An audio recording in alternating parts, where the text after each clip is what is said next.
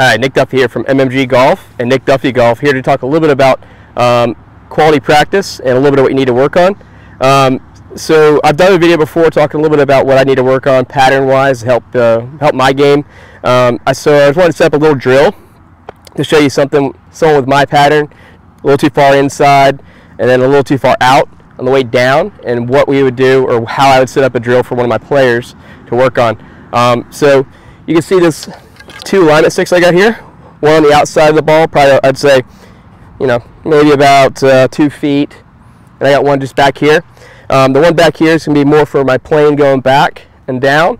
A bad tendency I do tend to get is I roll sometimes and then I drop under. So if I did that, I would definitely drill this stick coming down, and then when I get that move going, I get too far and out.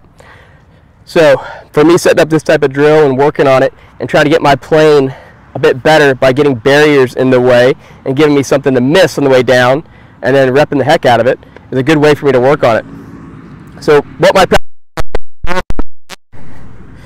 think I'm missing this stick going back, and I'm going to miss this one going through.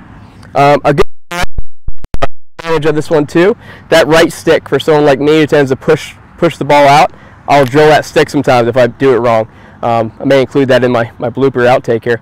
But for sure, whenever you're doing these type of drills, the biggest focus is you're trying to make a pattern change by slightly changing your path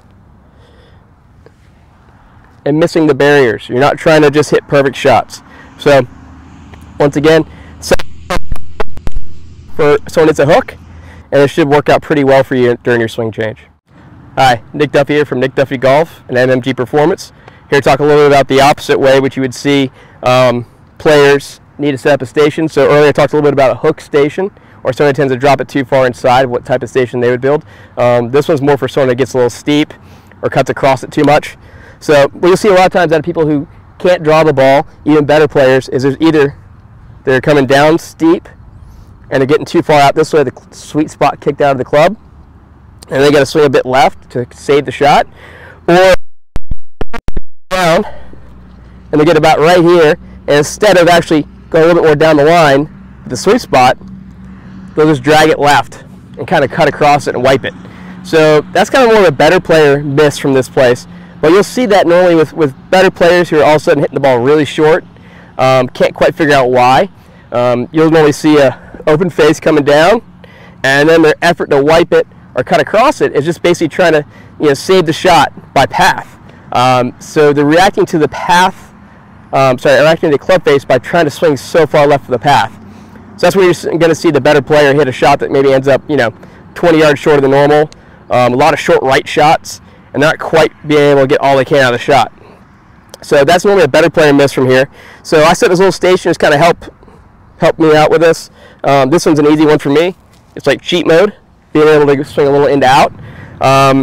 The other way, the other drill I did with the hook path, that one's a way more difficult one.